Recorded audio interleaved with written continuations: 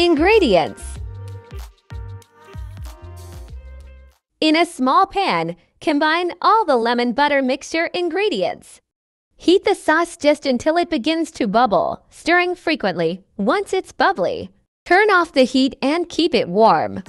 Dry the fish fillet. Use clean paper towels to thoroughly remove any excess moisture from the fish fillet. This step is crucial for proper cooking, so make sure to blot off as much moisture as possible.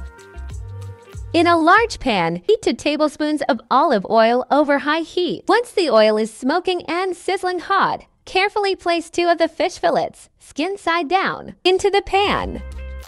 Just before serving, rewarm the lemon butter mixture. If necessary, and evenly drizzle it over the fish fillets. Garnish with freshly chopped basil and lemon slices, and serve.